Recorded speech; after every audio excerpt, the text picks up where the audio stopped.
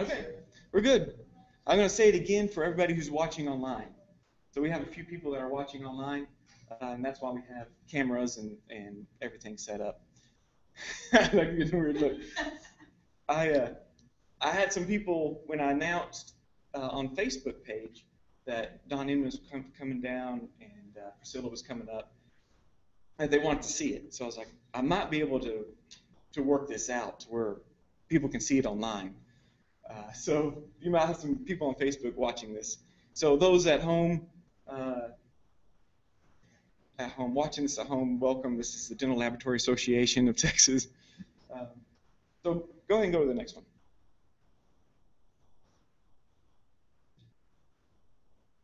So we're waiting on Michael. We had him connected. We had a disconnect, and he's not connecting again, but he may come in later. Okay, go to the next one, and the next one.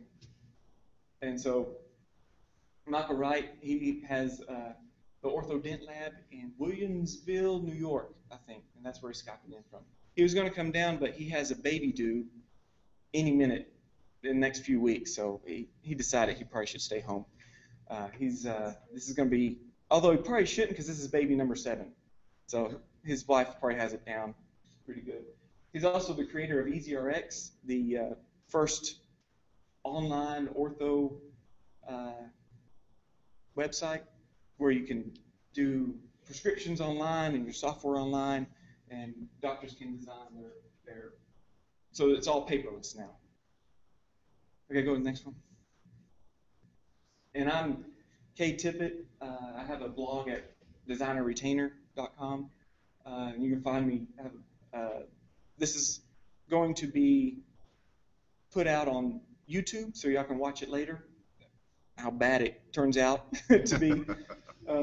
Y'all can watch it later, and you can find me also on Facebook. If you're on Facebook, join the group National Association of Orthodontics, National Association of Orthodontic Labs, and there's a great community there that are posting pictures. In fact, somebody asked for a 3-way banded appliance, and within an hour that he got 5 pictures of what to use. I thought that was amazing. Okay, next one. If y'all want to take a picture of this or write it down, here are the links. You can find this webcast at Plus Retainer Designer if you're on Google+. My YouTube channel is Retainer Designer, youtube.com Retainer Designer. And these are the links for this site. So you can take a picture. Try to make a bit.ly link so it's shorter, easy to remember, and easy to write down, but that's not any easier. So I'll leave that up a little bit.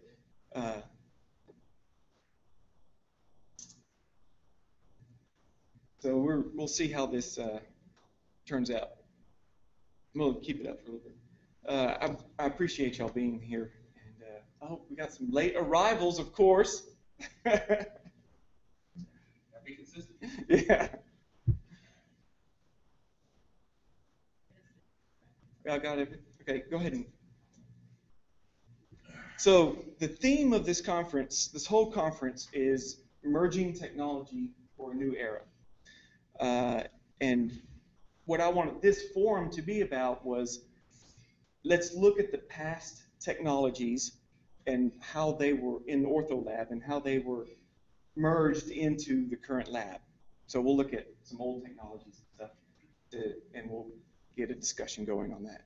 So, look to the past. I found these pictures on the internet, and man, dental labs have been around for a long time. And a lot of this equipment, you can't really see it here, but these are full denture setups right here. And this is the Air Force. They got lathes that we still use today. Go ahead. I found this on the internet. This is a 70-year-old lathe that's still working. Isn't that amazing? I mean, some technologies don't go away. We know that. I mean, what would it take for something to replace the lathe? You know, how would you pumice things? And I would love to have a pumicing robot, because I hate pumicing. You know, make a tumbler or something. I'll wait an hour for that to pumice, so I wouldn't have to do it for 5 minutes. But then there's my nasty lathe set up. I mean, they're workhorses. They go through everything. And and keep on running. Go ahead. Have y'all all seen this? The Air Force manual. They call it the Bible of dental technology.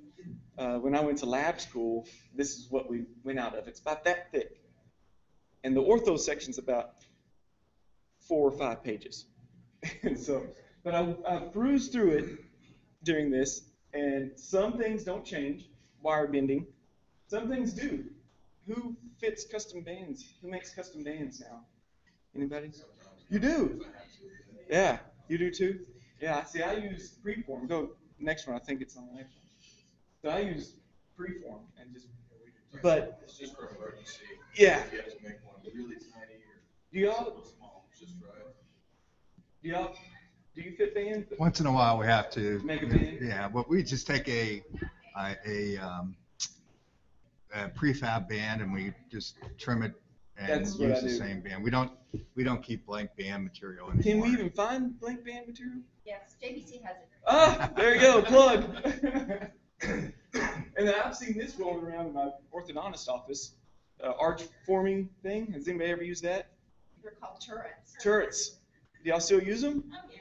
Oh, see, some things don't go away. Well, the dinosaurs still have them, but you can't buy them anymore. I think Oh. Great Lakes has one, but it's not, it's too large. But like that one, I think a lot of us had them from 30 or 40 years ago, and we still have them. Oh, wow. See, I saw them rolling around in the drawers in the orthodontic office. Go ahead. I made one out of nice inside. It's got Of what blue? The turret? custom one that fits the back. Goes down to a point. It's got different. Hey, Jason, can you close this? Yeah, thanks. So you made your own because you needed Yeah, I one. made my own. It's not stuffed like it's. Oh, so you can get different sizes. Oh, that's cool. Yeah, that I guess the orthodontists came out with preformed arch wires, and that kind of went to the side. And I've never used. I've got a rack of like this many preformed arch wires. Got to be hundreds of them at least. But I never use them.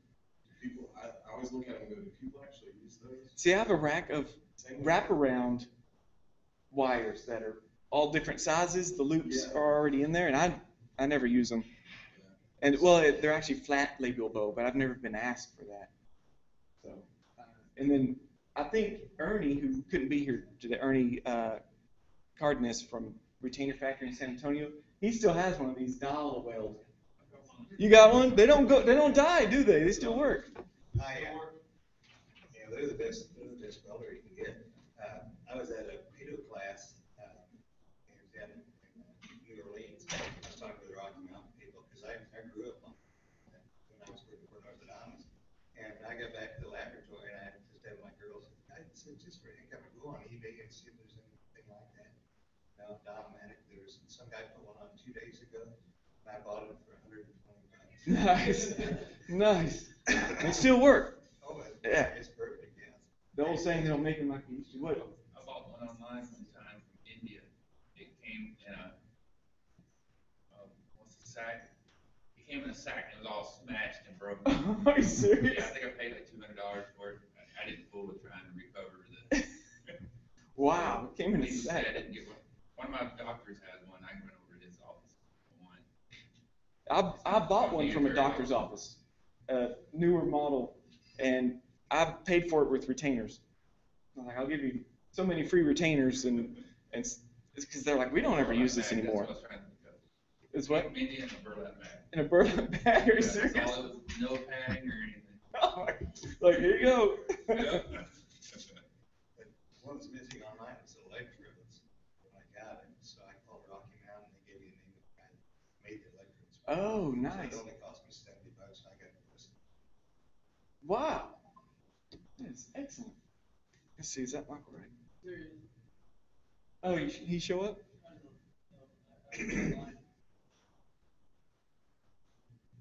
Okay. Let's go to the next one.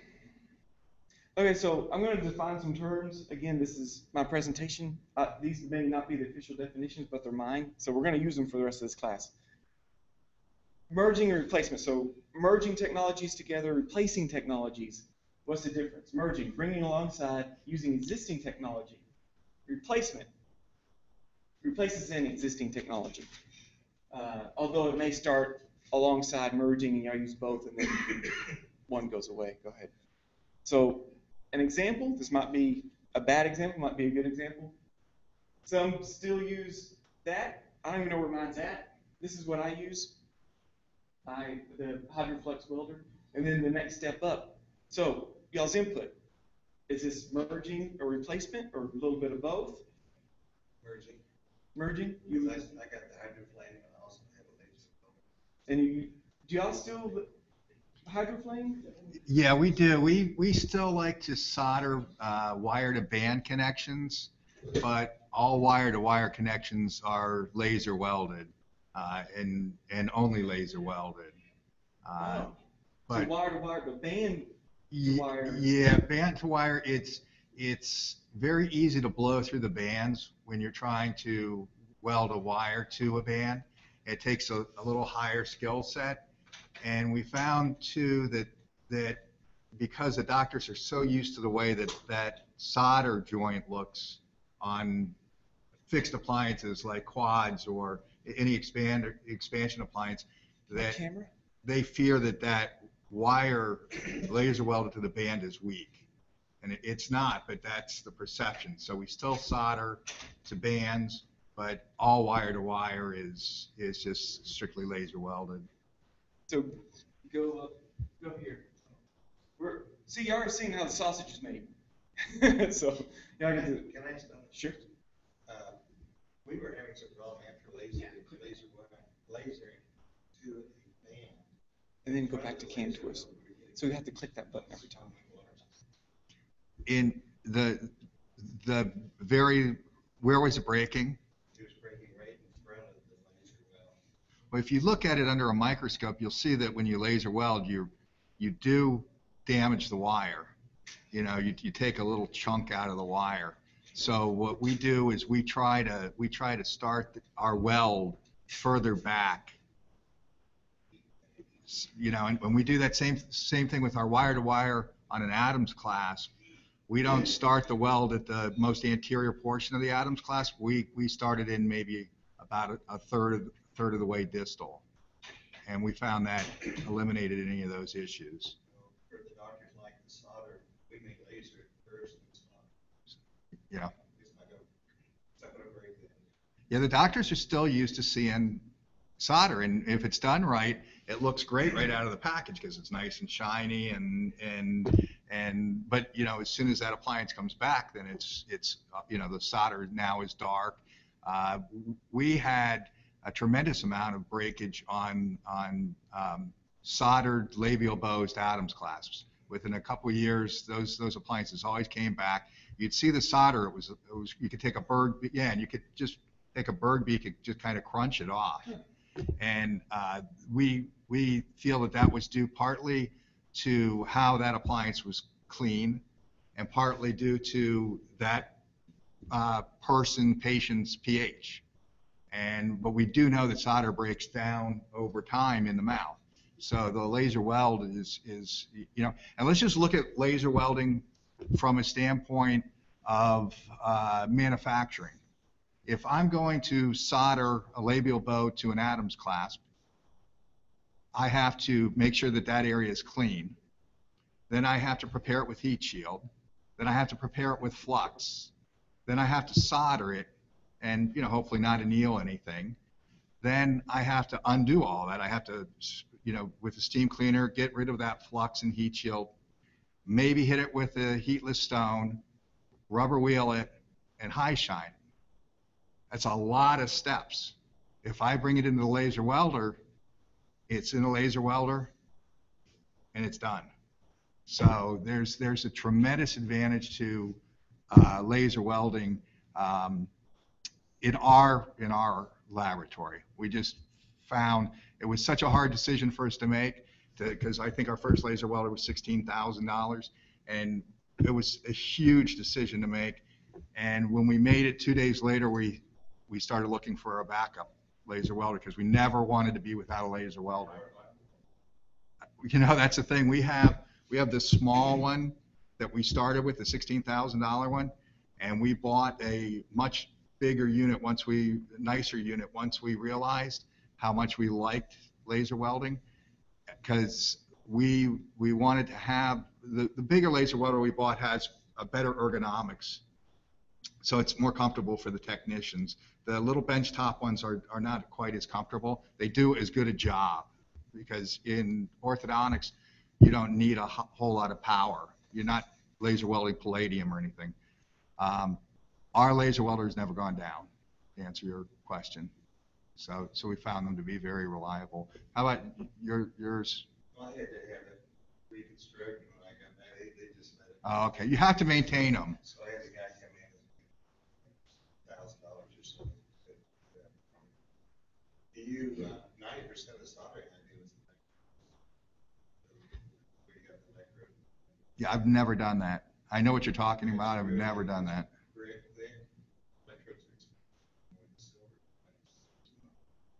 But you're right on oftentimes we say we're black solder, and it's because the acids in the mouth, like you said.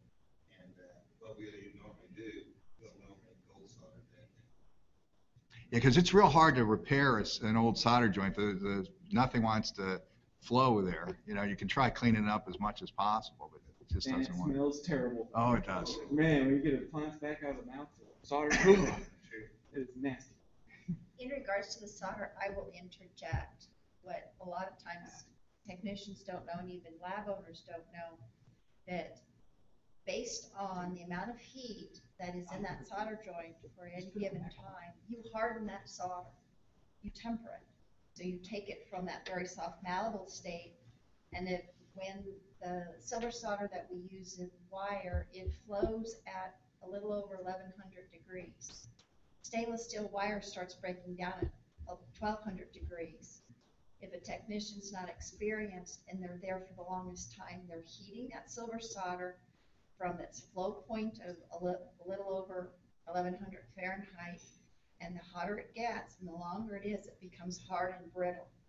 So if you've ever had to redo a solder joint and you feel like that solder is just so hard, well, you've hardened it. And in the mouth and in the field, it becomes brittle, and that's where you can just chip it away at times. So the technique can compromise a solder joint, and no one really knows about it, because we've never been taught as a technician, and I would almost guess most of you guys have never been really functionally shown how to silver solder with either the hydroflame or propane and acetylene and oxygen. I'll let that out. Propane acetylene, I forgot about that. That's what we use in lab school. Go ahead. I've heard that after to submerge it in cold water, but I hesitate to do that because I think it would harden the band and the solder, thus making it a bit more brittle. Quenching it, trying to bridge. Quenching. Is that what y'all do for certain metals? Sure. Okay. But no, you're not supposed to. You let it come back to room temperature, Right. Yeah, and not squelch it. What if you steam it with the steamer right after? Because that's a hot steam. That's hot, but I don't know. That should. Noble metals, yeah. That's speaking about technology going out. Go ahead and go to the next one. How do you like that?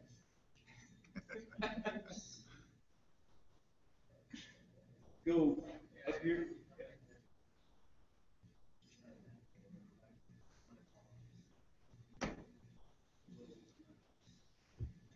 Get a book out that I found.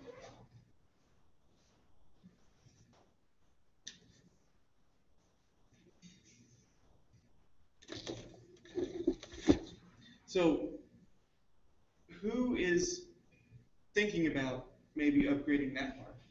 Again, this is just one example. If anybody has any other examples, you already went. Is there anything past laser welding? I mean, that's, No, but the good news with laser welding is that they're using it in jewelry a lot as well. So there's used units available now. oh, They're easier to source. So that's what when we bought our second laser welder, that's what we did. We bought it from a jewelry maker. And excellent. I didn't even think about that, Yeah. because I have a jewelry catalog, Cast Curve, which is where we bought our Hydroflex, which was a little cheaper than through a dental catalog, and they have lots of stuff that I'm like, that's dental, that's dental, that's dental. Oh, yeah. Oh, that's a little cheaper, that's a little cheaper. That's amazing. it's funny, even in the 3D technologies, the two are very similar, where you can print wax for crown and bridge, you can print wax for jewelry. So, That's right. I have a question for you. On the laser welders, or maybe Mr. Anderson, do you ever have to have them calibrated onto how hot they project their laser? Go ahead and go to the next one. well, you can adjust that. I think that the term is joules, right?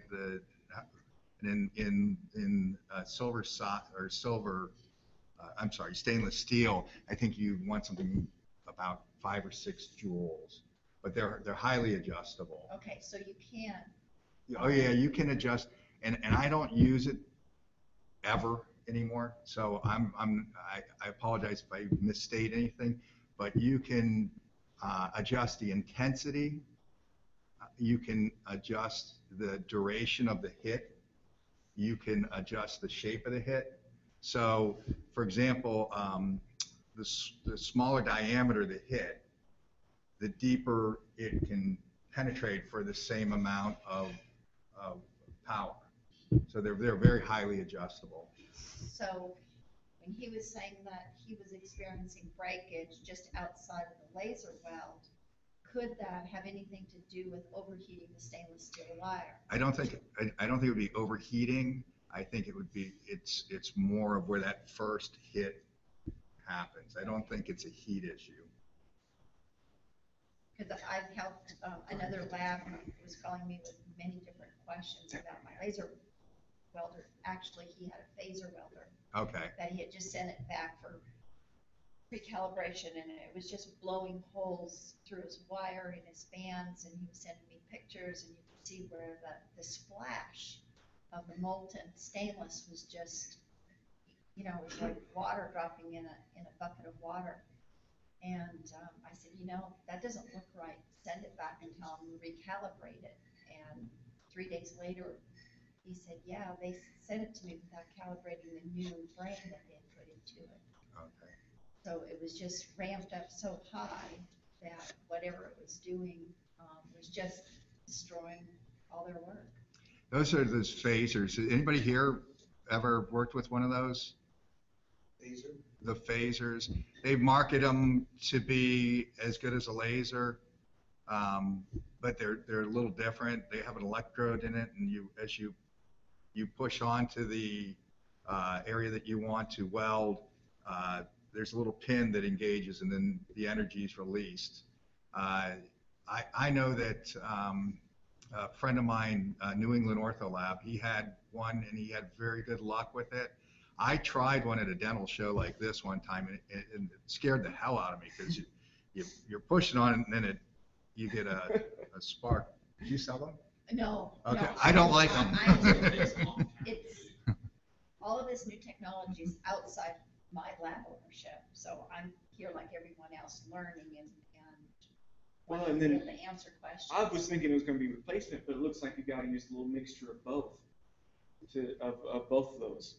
So, moving on to, BioStar, that's what I think of when I think of technology coming in that can shake up the ortho lab industry. And when I started my lab 2004, it was already kind of, the scary part was over, and it kind of had settled down to some offices were using it, some weren't. Some offices started using it, and their assistants were terrible at it, so then they sent it to the lab to make. And I wouldn't say this is really merging, because both these are still being used. But I know Priscilla has a lot of experience with BioStar, and she has a really great, you had how many at one time? When I shut down my lab in 98, I had 3 functioning BioStars that we worked simultaneously. And you're making retainers. And we were doing cold cure as well. I bought my first BioStar in 71, and it was hard to get doctors interested in the BioStar because it was a new technology, and they all swore that it was an inferior product. And at that time, Great Lakes only had it in blue, that icy blue plastic, and they said they would never have any other color, there would never be any pink. And the doctors that I was doing work for felt, well, okay, if it's a better retainer, but we don't like the pink. So we were doing about 50 retainers a day on the BioStar. Now that was a lot. It was a great concept. And within about 4 years, I went out and I developed pink before Great Lakes ever did, because I had such need. And it got to the point where doctors were then going out and buying their own BioStar, bringing it into their offices, not sending lab work to me, but the girls couldn't figure out how the BioStars worked. They just didn't have the mentality to stand there and figure out the physics of sucking down something on a model. So hence why I went from 1 to 2 to 3 BioStars, because I wound up getting leftover BioStars that doctors didn't want. And then at the time, all offices only had engine arms for doing retainer work. And the BioStar material required high speed, either an air turbine or the up and coming hand pieces that The electric. the electric ones. So that was another thing doctors didn't realize when they bought a BioStar, that they'd have to also get a more expensive, different type of hand. And that's a good point with all new technology. Yeah. There's always extras that come with it that's usually not included in the thing. The BioStars are pressure forming, whereas the other ones are vacuum form.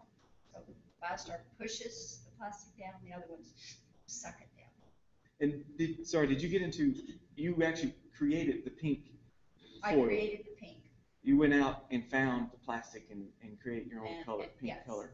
that is correct. A food grade plastic long before Great Lakes did.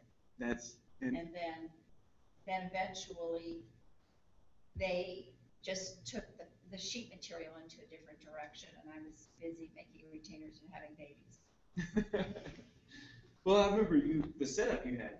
You had a round table, and you would set one and heat the material, and then start setting the other one, and heat And that was and our then process. go back, and then suck down, suck down, suck Yeah. down. Yeah. That's and you, if I remember right, you were doing lowers, and at that time, Great Lakes was saying no, don't do lowers. I had developed a means of doing lower retainers. I was able to incorporate expansion screws into maxillary pallets, did splits. Yeah, I mean, if there's a will, there's a way, and you just have to understand the concept. The physics behind sucking something down into a bowl-shaped environment. You have problems, but you work around the problems. And blowouts. How many times do you have a plastic where it's thinned itself too much, you have a hole in it, now you have to start over. You just learn not to have remakes. And they've upgraded. Hey, what does this say?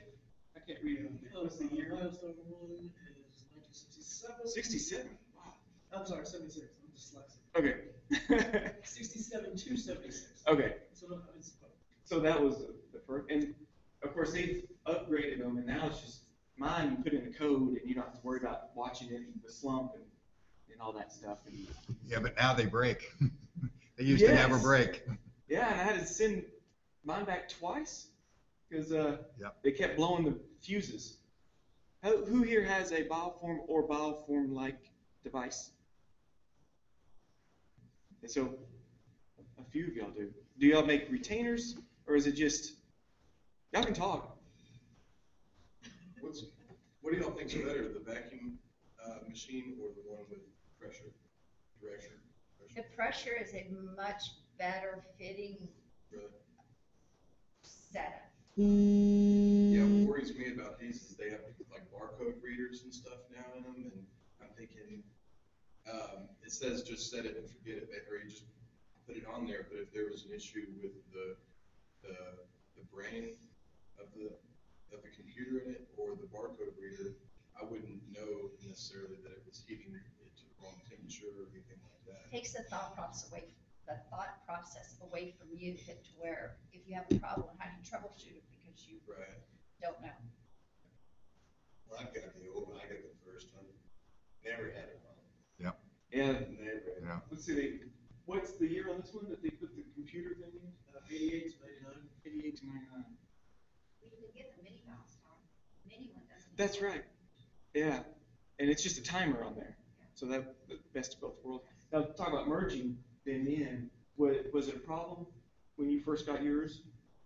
I mean, how long did it take for a bulk of your business to be put on the BioStar? When I had the BioStar and I wanted to go out and solicit to the doctors, I made myself a handful of retainers, and my marketing element was I'd stand on it in their office. And when it didn't break, they were sold on the material, because the material is a polyvinyl chloride plastic, and it's very tough. And so with that being said, the doctors incepted my lab as their go-to. And then in Southern California, at that time, I became the BioStar guru. I mean, any doctor that was doing large volume of retainers was having my lab do it, and we were doing BioStars. Then, of course, all the colors and the patterns came out, and then you had to change. We all had to change to colors. And then the patterns, you couldn't do the patterns on the BioStar until they came out with all their different patterns. And by then it was the 90s, and we went from doing most of our retainer work on the BioStar and doing a combination of the cold cure. And then the designs, and so we went from 100% BioStar to 50-50 BioStar cold cure, and then 25%, 75% custom retainers, and eventually I just phased out the BioStar. Yeah, we offered the BioStar retainers and marketed them as unbreakable, and we increased the price for the unbreakable, and I forget what the guarantee we put on them. I think it was lifetime, but we didn't take into consideration the wires. So we were selling an unbreakable retainer, and the wires were breaking. So we never got it going like Priscilla did. We just didn't take off, and that's not uncommon for something to do well in one area of the country and not do well in another area of the country. But we have 2 BioStars, and when one of them goes down, the staff is going nuts. You know, they want that loaner BioStar because they can't. And we do so much with the BioStars, everything from duplicating models to invisible retainers to soft mouth guards. We use the BioStar a lot. We also we produce a product called Perio Protect. We're one of 4 labs in the country that were licensed by Perio Protect, and it's pressing a soft material onto a. We modify the model and we press this. Basically, it looks like a mouth guard, and they use it to deliver medication for perio issues, and so we use it for that a lot too. So, but I'll tell you, the funny thing is, talking about the old versus the new, when we have to make a mouth guard with the logo in it, what's the company that sells it? Proform. You want to have that logo in a specific area.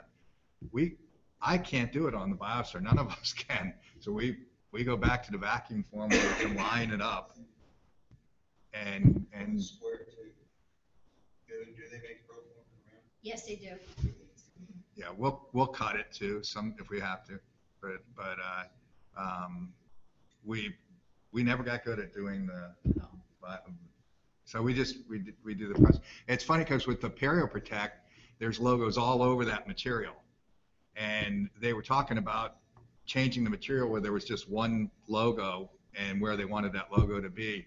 And Great Lakes is one of the other laboratories that makes PeriProtect, and we were in the same meeting, and we argued very strongly not to do that, because right now we can't miss, because the logos are all over the place. You know, we just press it and we don't have to worry about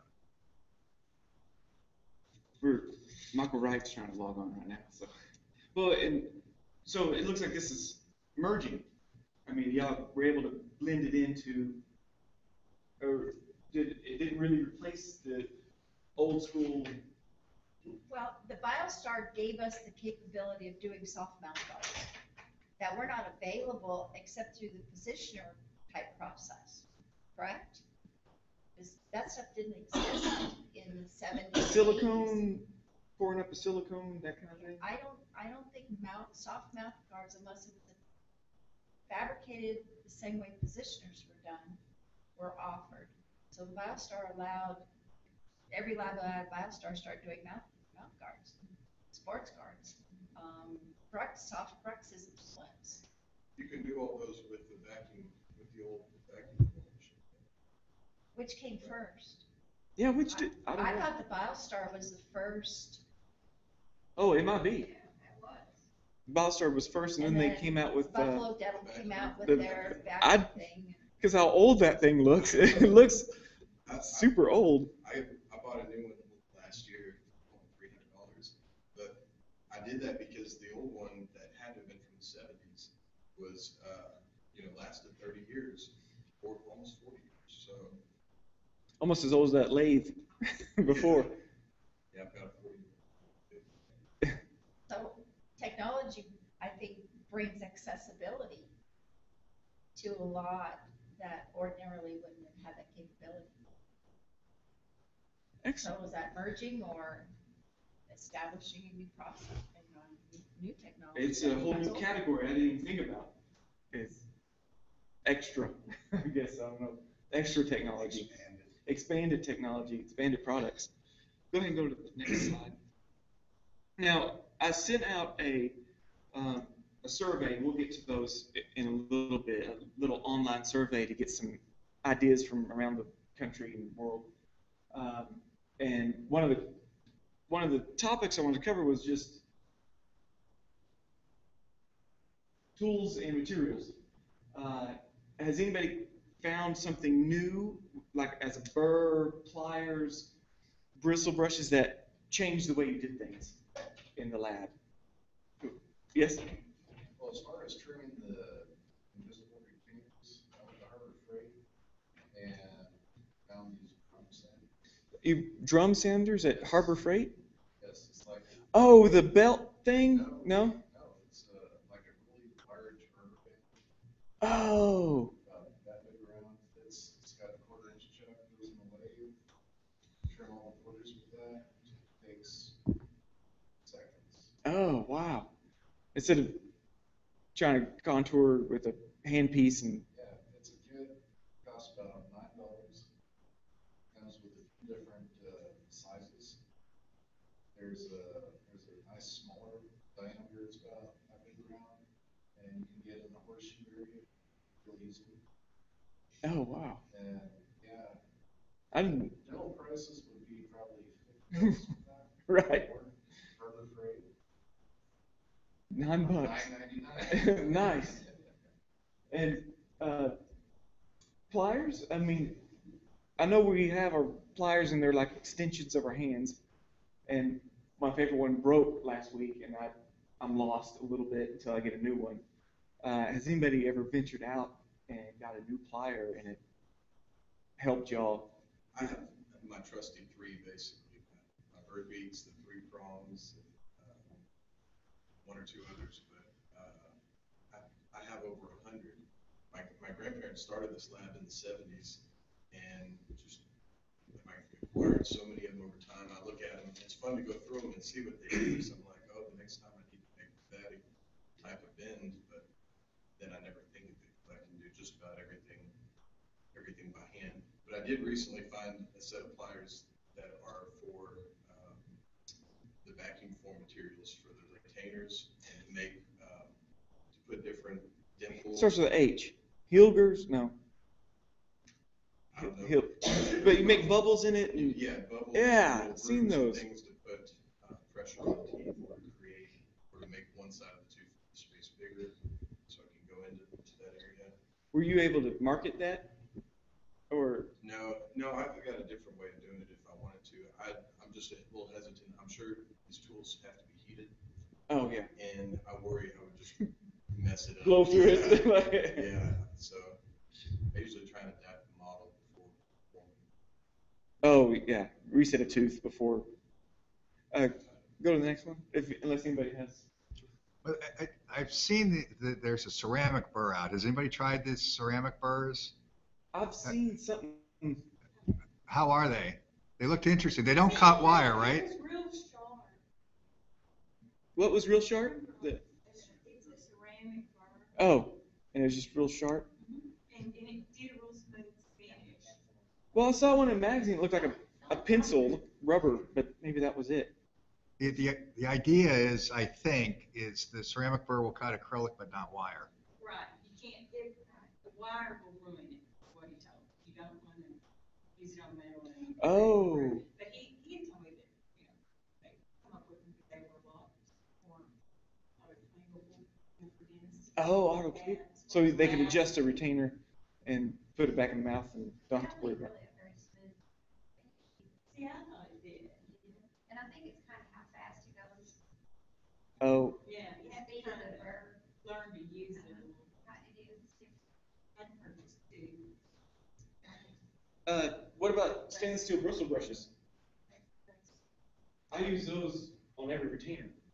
I've always used them, and I think I was first one to bring them into the industry. I don't. Yeah, I think know about mine. I was using horsehair or whatever they use, and I use stainless steel bristle brushes to remove the acrylic from the wire so I don't nick the wire.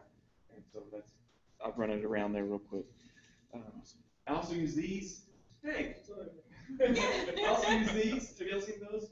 Patho bristle brushes. I use those to polish my metals, and they're expensive. And my acrylic guy who does our metal also loves those things, and when he runs out, he gets mad at me. But it comes like the yellow is pumice grade. It'll put pumice shine on there, and then they get lighter and lighter, and so you can just get a few burrs and just line them up and just run them through there. But that was one of the technology I like to try. I want to look into that porcelain ceramic one. Go ahead. Some more things. I stole some pictures off websites, as you know. There's Veriflex. Here's Magicryl. Anybody have any experience with Magicryl? I did it once when it was in the monomer form, but I didn't. I know they changed it to powder, but I haven't tried it since then. Okay. Yeah, I know when it first I came out. worked on back engineering it. Oh, did you? I did. But when I found that they call it chromothermic changing pigments were like $900 a pound, I thought, I can't compete with Great. How much do they charge for? You know what? It's been a long time since I bought it, and I don't use it a whole lot. I don't get a lot of orders for it.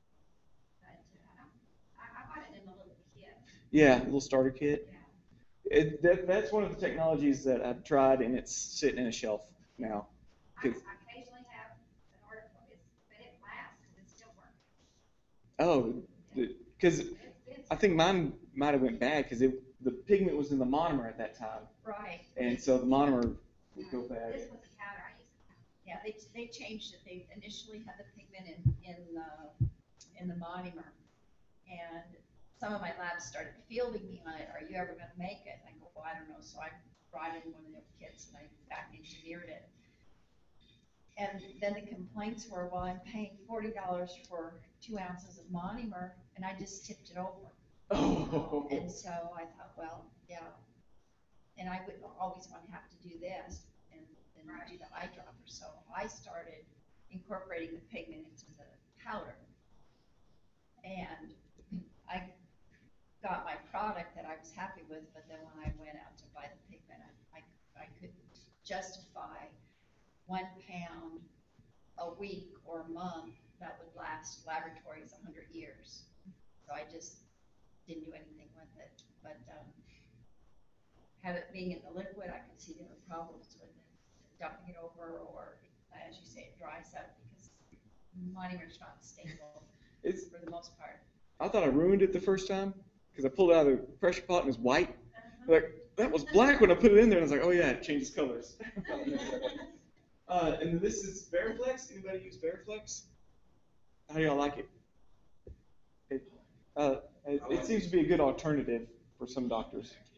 It's what? I said we heat pack it, you get a better result.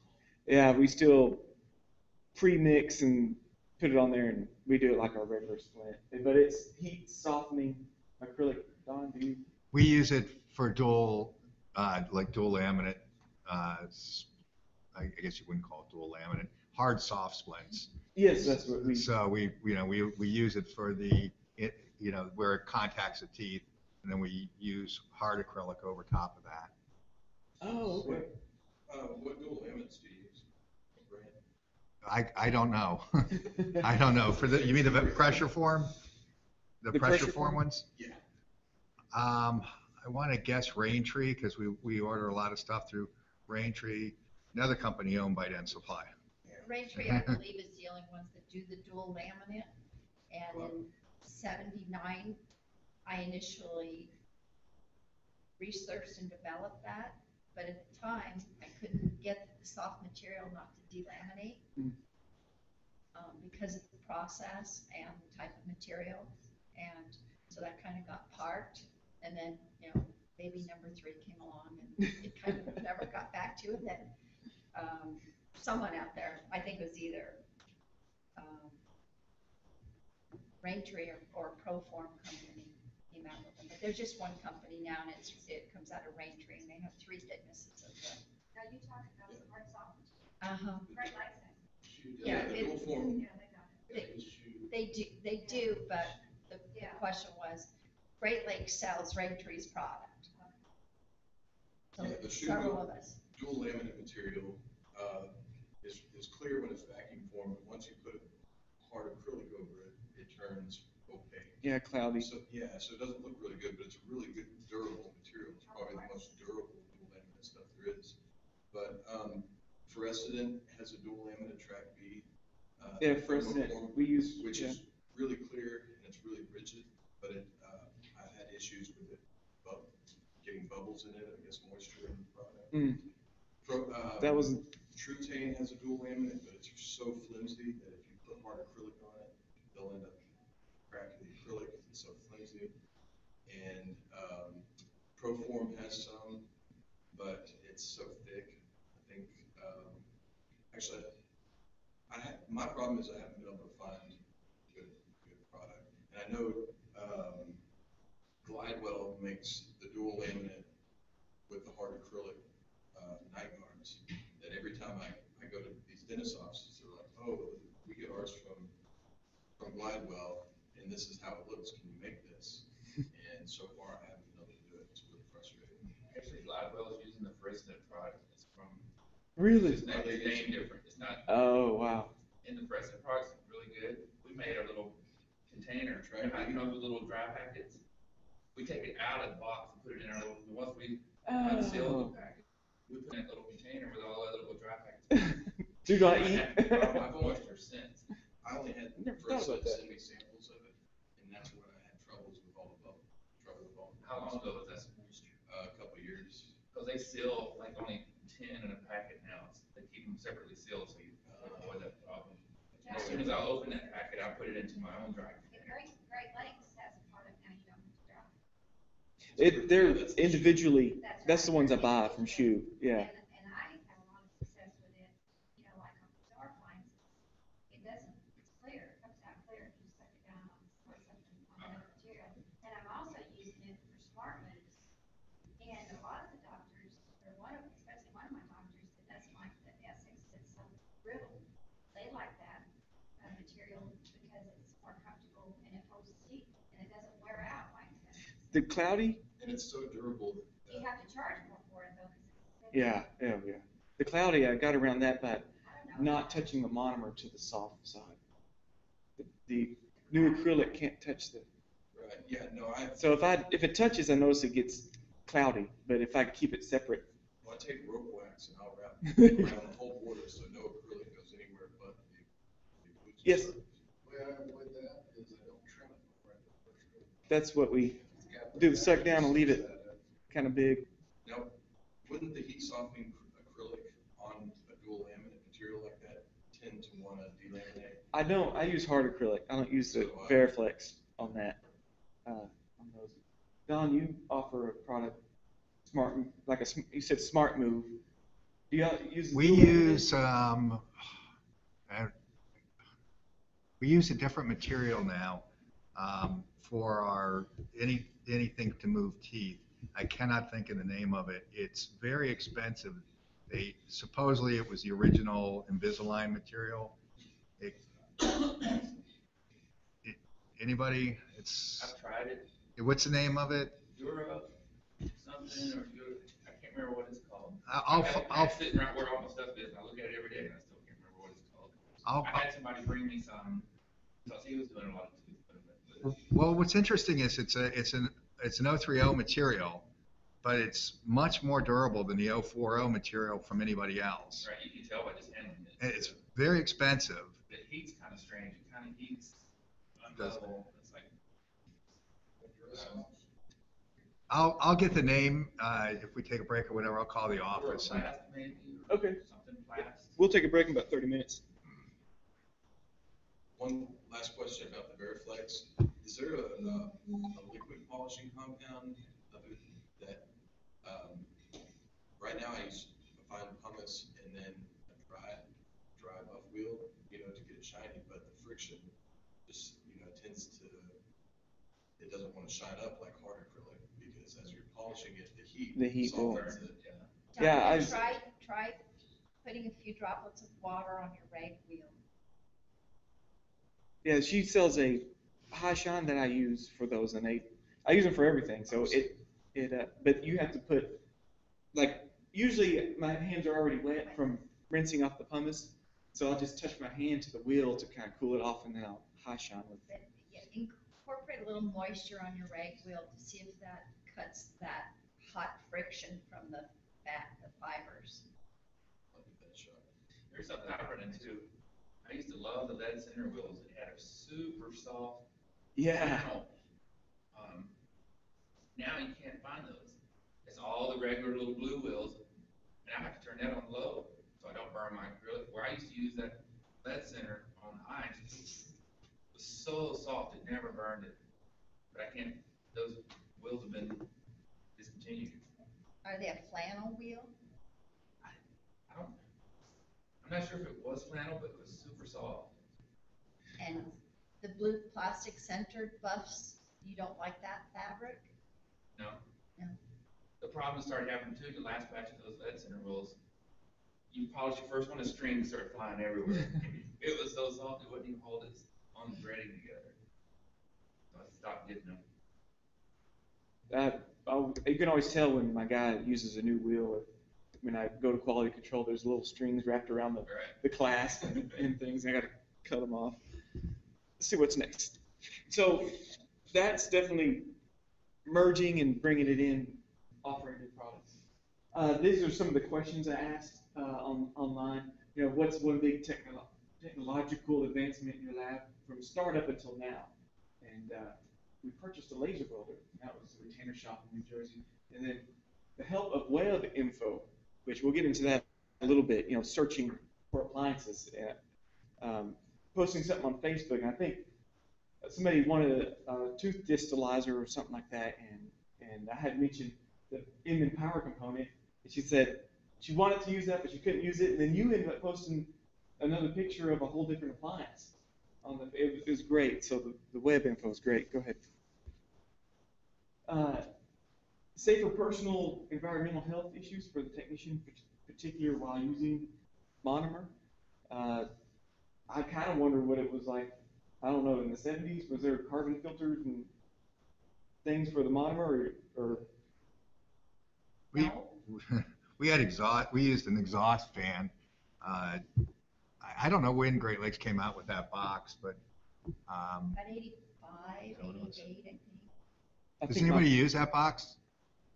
Yeah. I do. we couldn't, our technicians just couldn't get the hang of it. Well, I had to take the glass out. So Okay. I had more space. But I felt that it sucked in and just put it back out into the room. So it was taking it away from me. And we all know that we can't smell it anymore. Right. But when people would come in the lab, you know, it hits them like an invisible wall. So it was like, okay, is it charcoal not good enough for the monomer? But at least I wasn't breathing it. It was pulling it away from you. Yes. When I was in the Air Force, I worked in a small room with bad ventilation. They made me wear some sort of monitor around with me. And it smelled super strong in there, but still, after all that, I had to wear it for 2 weeks. They said still what I've been breathing in wasn't enough to cause any kind of harm. Yeah. Yeah. So that was a pretty interesting test they did. So, I just heard it was bad for pregnant women. Worse I've seen is people have allergic reactions to touching it. yeah. Right. Anything else. This lady, I'll mention her a little later, she actually had a really bad reaction, and it took them a long time. She's 55. I'm going to try to bring her here next year to talk to us about safety in the ortho lab and dust and all that. She's 55. She actually had to retire. She goes, I love the work, and I wish I would have taken better precautions. And she would have multiple strokes in one day. Wow. And they couldn't figure it out, and then it finally came to the chemicals she was interacting with. So, you know, I believe the safety's getting better, and the more regulations makes businesses harder, but we'll get to that a little later. Tech advancement from my lab was switching to billing on a computer from a typewriter. Yes, that long ago. Did anybody ever use typewriters for billing? You did? Until, about 5 years ago, I upgraded to QuickBooks. Wow. But my grandmother had always done, that's what I took over. My grandmother always insisted on doing the same that she had done for 30 years. That's my mom, typewriter, doing it that way. It took me forever to get her to QuickBooks. Now that she's doing the QuickBooks, she's sold on it, but it took a long time to get the technology into the head to get her to do anything. 80-20 minutes. Yes. What'd y'all start out with? Handwriting?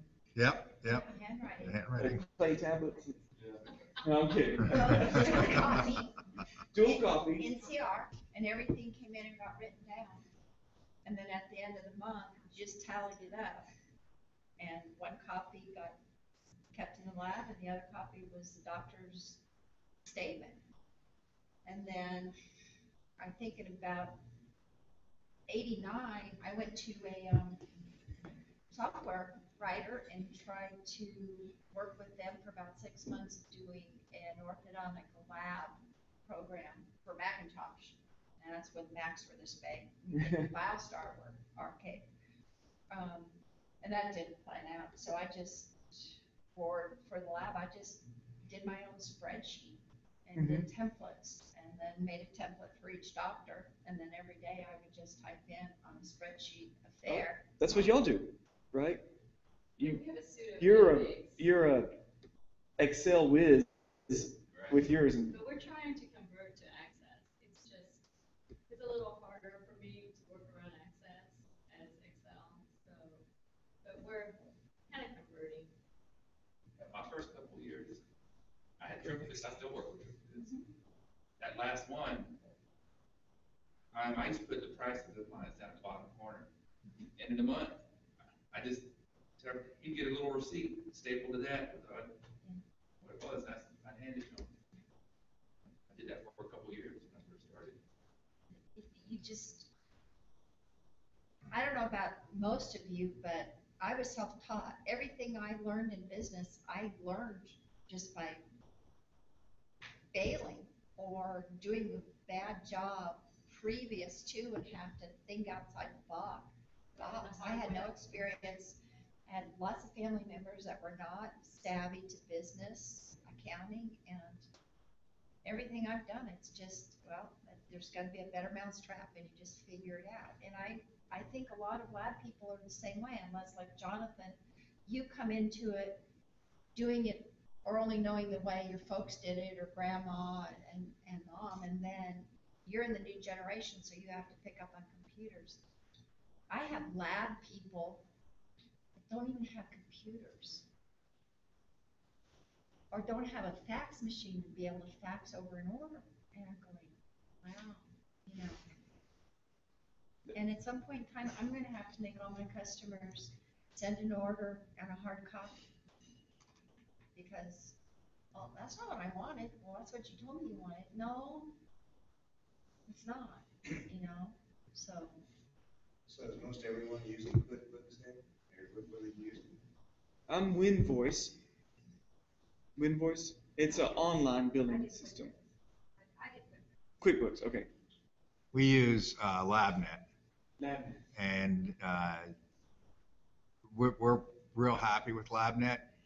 But in the direction that the industry's going with receiving digital scans and such, the product that Michael Wright has, this EasyRx, is unbelievable. It's really a wonderful software. I think the billing side of it gets tied into QuickBooks. I think so, yeah. But it's really nice, especially as we start to receive more and more intraoral scans from the offices.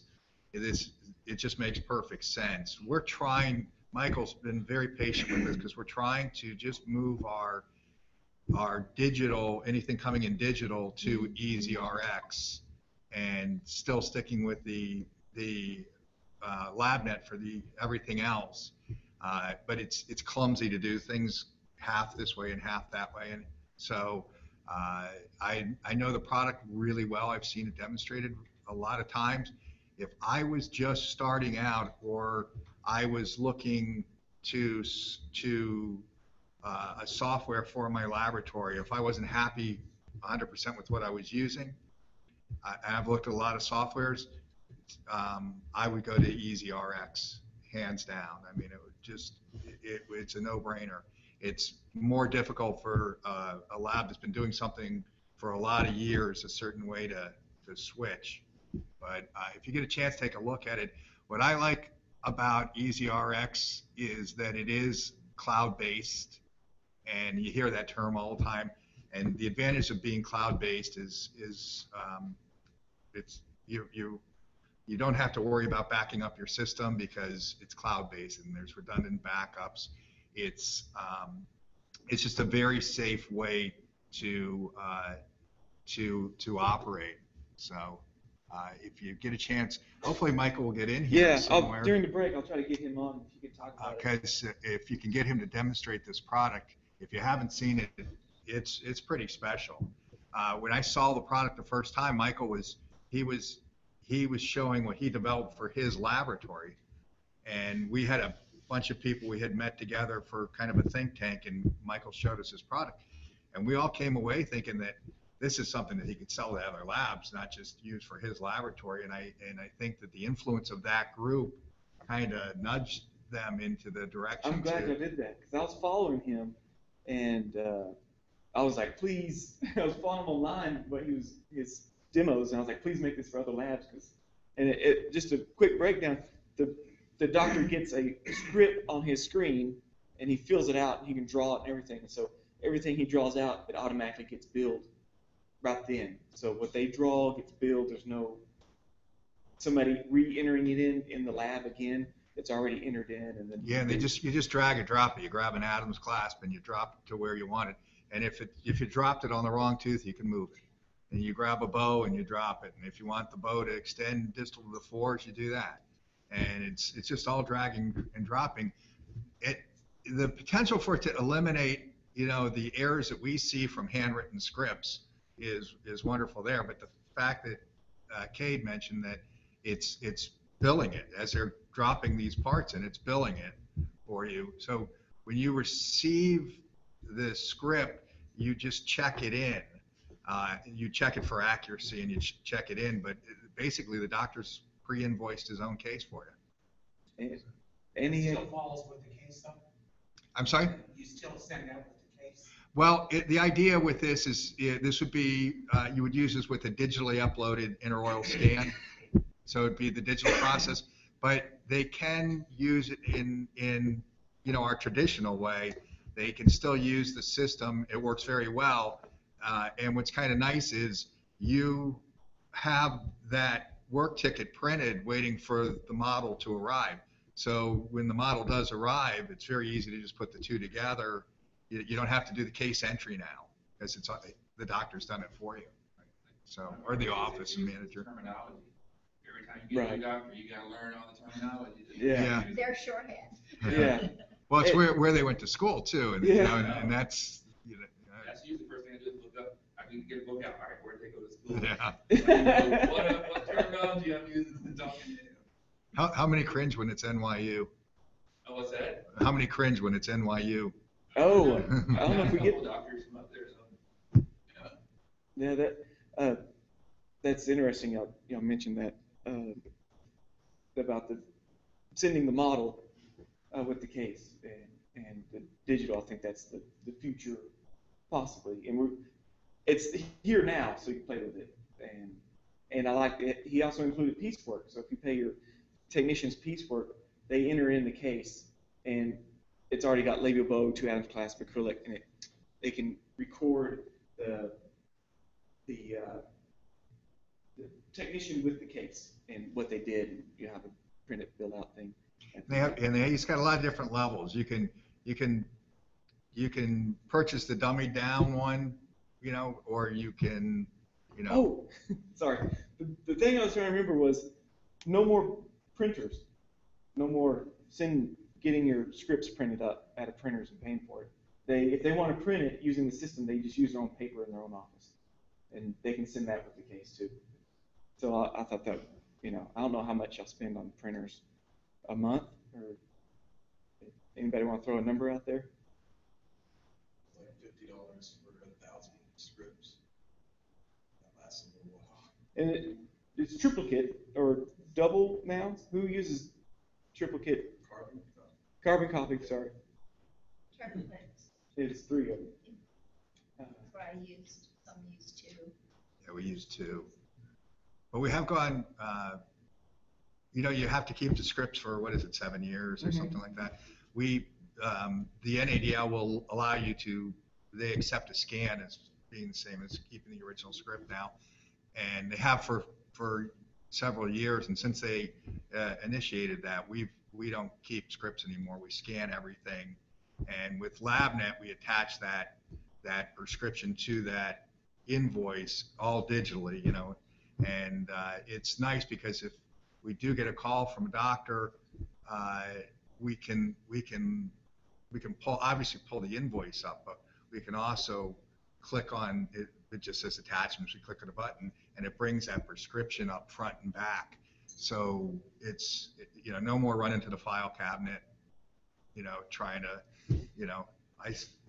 I know I wrote a blue retainer. You sent me a pink retainer, and we can look it up real quick. And how does the doctor sign that? The digital prescriptions, we have ours online and everything else. There's a process that is, they create a signature. They choose what they want it to look like, the type of font and everything else. But then you have a contract between the office and the laboratory that, like authorization. yes. I think in the state of Texas, the doctor, to even pick up a case, you have to have a signature. Yeah. The actual signature. You can't do that here. Yeah, there's I know Michael Wright is researching all the different laws and stuff, and he's very caught up on HIPAA compliance, because you can't even email a picture of it according to HIPAA, if I'm right, or at least not with the name of the patient in there. But then, how's the doctor going to know who that patient is unless it's a really unique case? But you can send pictures through this secure server he set up. Oh, Zendura? Yeah, that's it. Michael Wright's listening. Thank you, Michael. Thank you, Michael Wright. Okay. You know, it's getting close to break. Let's go ahead and take a break for about 15 minutes and meet back, and I'll try to get Michael right. Great. Yeah,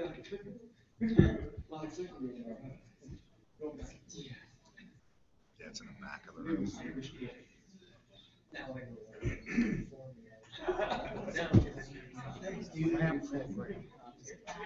No, it's good. It's great. I knocked that down. Yeah, it's, And it was really a great little program. But the key one,